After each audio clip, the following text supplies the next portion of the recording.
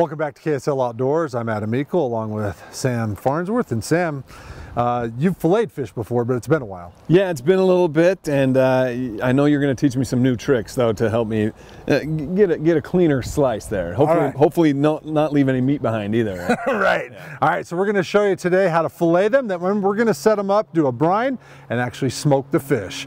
Let's get on it. There's a lot of different ways to do it. Some guys come from the tail back. I actually go from just behind the gill plate here and cut down, straight down to till you feel the backbone. Then you just turn your knife. And you always want to make sure you have a really sharp knife, and you try and do this in 1 or 2 cuts. So there's 1 cut. See if we can get it another cut. There we go.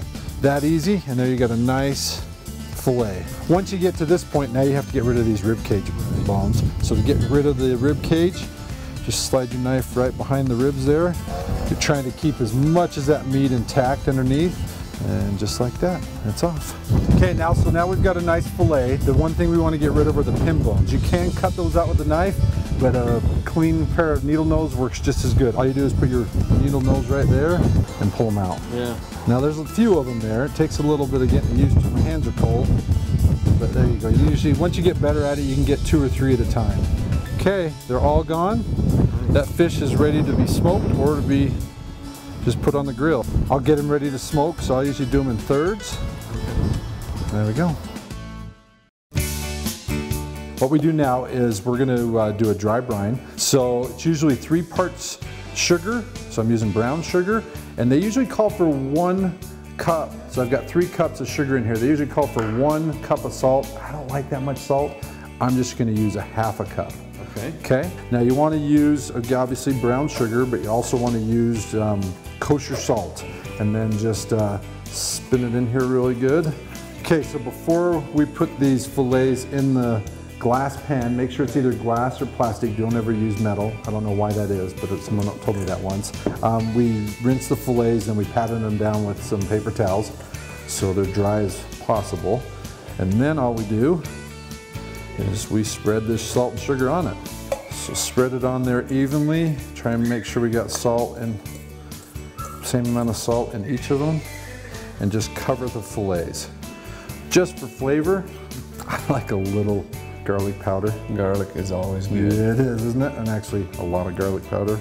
So again, we're set to go. I'll cover this now, put it in the fridge, 8 to 10 hours, and you'll see it'll just be a gooey mess. And I'm going to take it out, and I'll need to rinse them.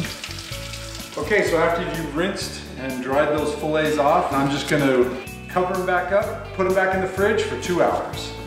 So you know that these are ready to be smoked just by touch. So what you do is you pull them off, and if they feel tacky, like wet paint on a wall, they're ready to be smoked. So I set my Woodwind Camp Chef pellet grill to low smoke, and I'm just using competition blend pellets from Camp Chef. We're going to try and get these fillets to about 145 degrees.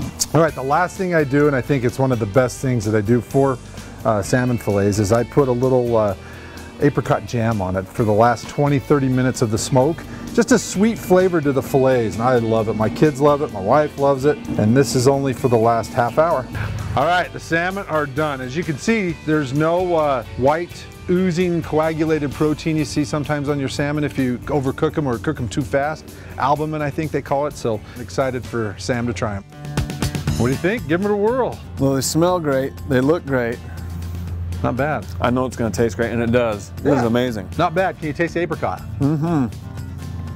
Yeah, that's really good. I was really looking forward to this from the moment we pulled them into the boat to now. Oh my It's God. A little bit of work. I mean, it's a lot of work. I think it's well worth it once this hits your taste buds because you don't have to deal with the bones. Yeah. It's perfectly done. I mean, that's good. It's a little overdone what I normally do, but my wife likes them a little more done. So I know this recipe isn't perfect. It's something I've just messed with over time, and I got it offline. And so if you have any suggestions, boy, I'd love to hear them, because I'd love to make my fillets taste even better. So if you haven't tried it, give it a whirl.